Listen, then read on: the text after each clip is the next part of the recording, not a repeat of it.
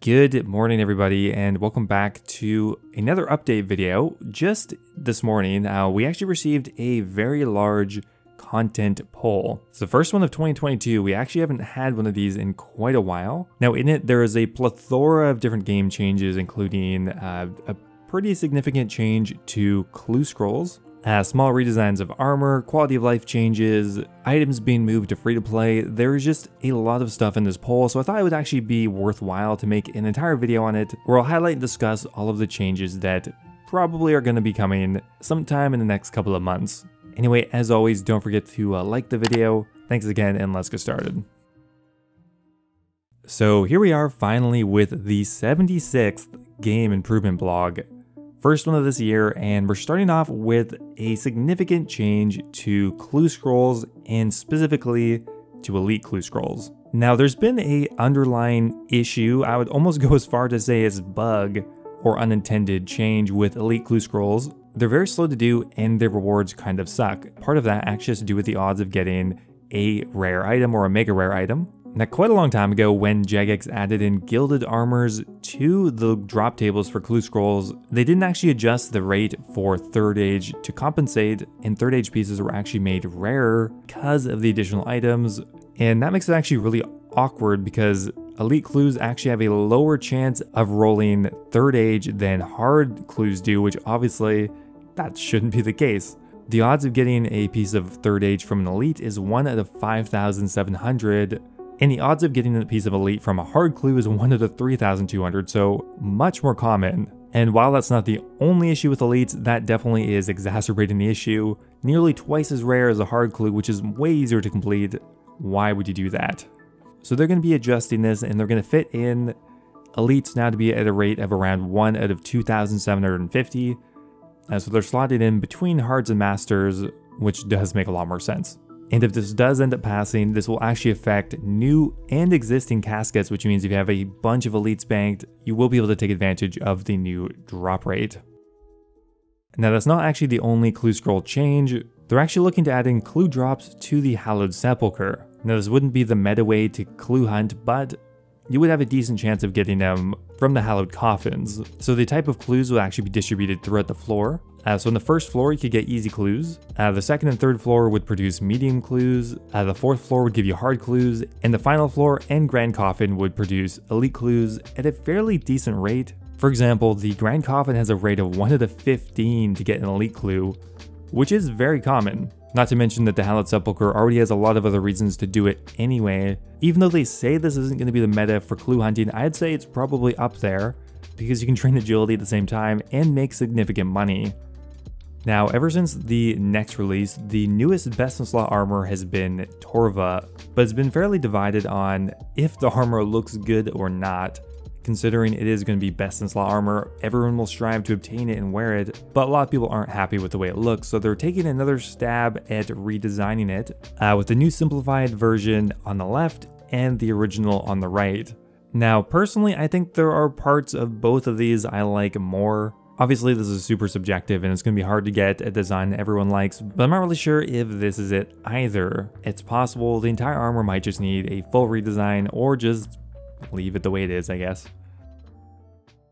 Alright, so next up here, we're talking a bit about pets and more specifically pet insurance. Now, right now, the way it works in game is if you get a pet and don't insure it, you will lose it forever. So that can come from human error, like dying with a pet before insuring it, but also other ways this can happen is if you have a pet equipped already and your inventory is full and there's no way for the game to prioritize giving you the pet, there's nowhere for it to go and you won't get it.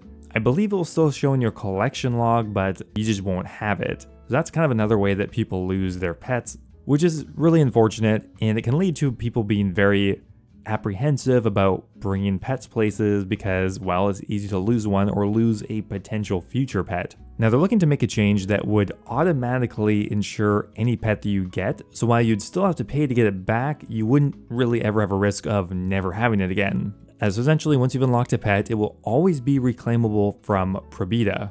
Now what's also really cool here is that they can actually make a change to introduce a system where if you have the pet in your collection log, but you've lost it either due to dying or due to another weird interaction, you'd be able to reclaim it after this update. So if you got a pet and lost it, you could get it back. Obviously you'd have to pay the fee, but personally I totally agree with this. Pets are so rare, there's really no reason that you should have to lose them. They don't do anything, they're just a cool cosmetic thing that's bound to your character. And I think with these changes, people would bring their pets to a lot more places. And finally here, if you have already shelled out a lot of money for insurance, you'll actually get that retroactively refunded into a coffer that you could use for future pets. So overall, I think some really nice quality of life changes for pet insurance. Now, combat achievements have been out for about half a year now, or maybe even longer, I don't know. Now, a very common sore point really comes down to the kill count tasks. These ones don't really prove your combat prowess, they're just kind of a time sink. You just need to kill a boss a significant amount of times, which can be pretty time consuming.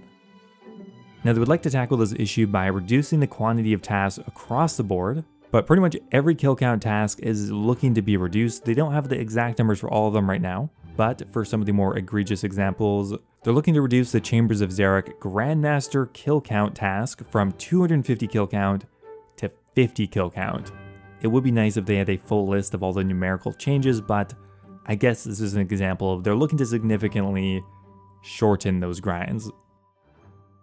Now next up here, we have a really interesting item that Jagex is looking to add here. Now they're looking to add a new item called Poison Dynamite. This would be created with 1 dynamite and 3 nightshade. Now what you could do with this is you could place it on the ground and light it similar to a fire. And after 5 cycles, the poison dynamite will explode. It'll deal up to 4 damage and will have a 25% chance of poisoning the target it damages. So why are they adding this in? Well, a while ago they fixed a bug that was allowing some players to kill NPCs without gaining experience. So specifically players with 10 hit points were attempting to get high level Slayer and other stuff like that. So they're adding this item in to allow players to continue those grinds without relying on a bug or just an exploit in the game. So there could be some random people running around killing monsters with dynamite and poisoning them. It's a little odd to me adding in a very specific new mechanic that we've never seen before for such a niche use. It would be fun to actually have a reason to use it on a more conventional account, but what do you think of the solution? Now, somewhat recently, Jagex has started working on adding in more clarity to the in-game hit splats. Now they've done things such as adding in different colors for different damage types, added in a specific color shade for your own personal hit, and a few other things like that. Now adding on to that, they would actually like to add in a specific indicator for when you've hit your maximum hit. So in this example here, this person is rocking the giant mole, and you can see that when they've hit their max, it's brighter and has kind of a highlight around it as well, which will just be a really satisfying way to know that you hit the highest possible that you can, which is really an awesome change in my opinion. Okay, so next up here, there is a section for a few item changes. Now this is for existing items. Starting off here, we have a change to the V-Shield. Now the V-Shield is an upgrade to the Mirror Shield, but currently it's a bit underwhelming. So they're going to make a few stat changes to it. First up here, they're going to get rid of the negative offensive bonuses for ranged and magic.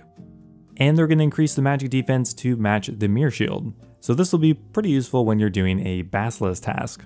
Now the Briafita's staff is a interesting item. It's pretty rare to obtain from Briafita, as the boss is gated by keys, which take a while to obtain. So the staff is somewhat expensive, but not particularly impactful in membership anyway. So a popular request is actually to make the Briafita's staff and the Briafita essence free to play. They have polled this in the past already, and they're going to re-poll it to see if people have changed their mind. So next up here, there are a few changes to the clan hall. Now, one of the biggest changes in my opinion is a clan party room chest and a lever, which means you could do a drop party just for your clan in the clan hall. That is pretty huge for clans who want to do a drop party but not get sniped by randos who just happen to be there. They are also looking to add in a combat ring, similar to a house. And there are a few other minor changes to the clan hall, such as allowing you to interact with a cat and being able to play more keys than the piano. Now there's also a poll question that is looking at the draw distance for the Steam client and I guess RuneLite eventually. In the Inferno, you're actually allowed to see NPCs beyond the normal draw distance, while the Fight Cave doesn't have that. They'd like to ask whether or not the fight cave should mirror the Inferno and have increased draw distance so you can see where projectiles are coming from and not be as surprised. Now at the bottom of the poll blog, there are quite a few smaller changes, such as adding a fishing net spawn to the fishing guild. I mean, yeah, sure, why not? More items in the fishing guild store. Some quality of life changes that are kind of nice, such as when you're smithing items, you can now hit the space bar to automatically do the last smithing action, which is pretty nice because right now you have to kind of click at a very specific point on your screen. Often people use screen markers, so this would help out quite a bit. And it'd also maybe do the same thing for the jewelry crafting interface. And other smaller changes such as making the Pharaoh Scepter one-handed. They're also looking to add in ensouled head drops for Cerberus and Hellhounds. The Hellhound head would be able to be reanimated for 1,000 prayer experience and would actually count towards your Hellhound task when you are reanimating them. Now next up here, they're looking to make giant keys and bossy keys stackable, so those who are extremely high level and want to kill a ton of Briafita or Obor in a row could bring a large amount of keys with them.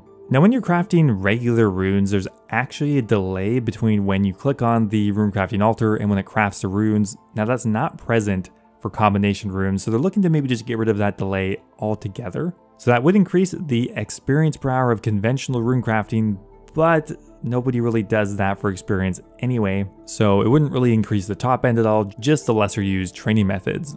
And finally here at the very bottom, there are a few changes to Soul Wars, or specifically the Soul War Island. They'd like to add in a new fairy ring, which thank God this island is so big.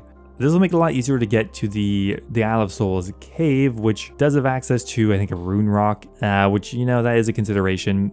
And finally here, after all this, they're going to be increasing the experience you receive from Zeal tokens to reflect what was originally polled at around 80,000 experience per hour. Right now it's closer to 60,000. And that's it, a gigantic poll, a ton of changes to a wide variety of content. Happy to see another one of these, and there's some pretty important changes in here, I would say. Nothing too game changing, but a lot of nice small things I think will improve the game in the long run. Anyway, thanks for watching guys, and I will see you next time.